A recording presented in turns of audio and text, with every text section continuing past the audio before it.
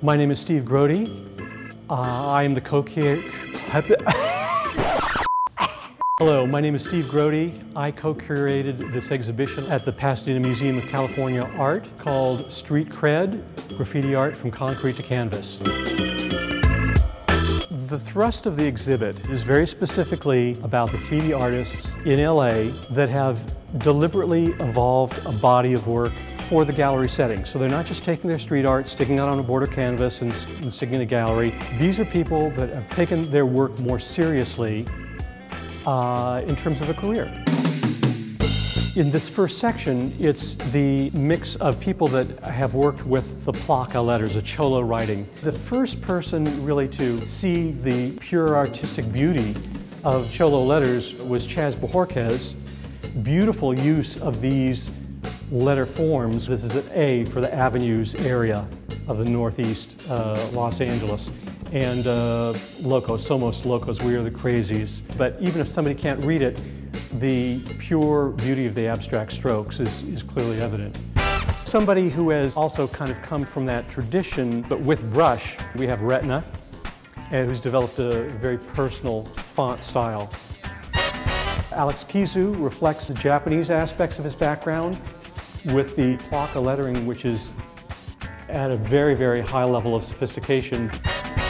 Over here, we have Revoke, where he's using letter forms, but in a very compositionally sophisticated way, as opposed to kind of a more straightforward graffiti fashion. A very different way of working is by Sinner. And here he's working with symbols and social commentary that mean a lot to him. Mal means bad in Spanish, and then there's a green background, so there's a reference to drug dealing. There's also this really interestingly done cutesy figure, but yet there are the 3 dots referring to La Vida Loca, which is gang life. So for him, he's working with a very symbolically based kind of approach.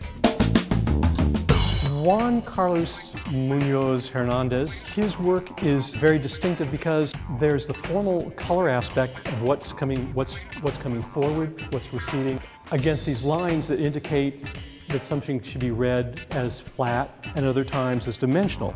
So it's an interesting way that he's working with a counterpoint of kind of visual tension in different ways. Push, you can see, just focusing on his wall work, he doesn't obey the rules of traditional graffiti that here's the fill and here's the outline and here's the 3D. In his abstract work here, it's interesting because you can see a similar color sense, and yet there's still this calligraphic aspect of field, but it's fractured in a very sophisticated way in terms of where he's emphasizing the lines and how he's breaking up the plane. From the abstract work, the opposite end of that is figurative work, what they would call character work. Here we have Michael Alvarez. It's a painting based on a bad photograph. Can't even see the face because the flash is too bright. The reflection in an animal's eyes, there's even an artifact of this face over here, again emphasizing bad photography. He creates a kind of spooky, creepy world, and I mean that only in a good way. Greg Crayola Simpkins is highly renowned in the pop surrealist scene, and his technique is extraordinary, very labor-intensive, and he creates these wonderfully whimsical worlds. Now, Saber likes to work in what he calls hyper-realist fashion. This is Last Stop. The theme is clearly about the person in what is now their home. Very carefully rendered scribes by Saber, and shout-outs to crewmates are on the glass of the background. So you can take the scene out of graffiti, but you can't take the graffiti writer out of the scene. Jesse Simon comes from an early generation of graffiti writers, and he's interesting because he's making sculptural pieces out of the broken shards of surfboards.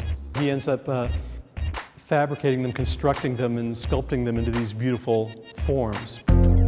This last piece, this is by Tony Tempt Kwan, and you can see that it says sculpturally tempt. He is suffering from ALS, so this was designed by him using an iWriter computer program, using the movement of his eyes to compose this. It's a very strong piece designed under very difficult circumstances. The reason that this is an important exhibition to happen is because all of these people in the show have worked very, very hard to develop their skills and their artistic identity, their sense of aesthetics.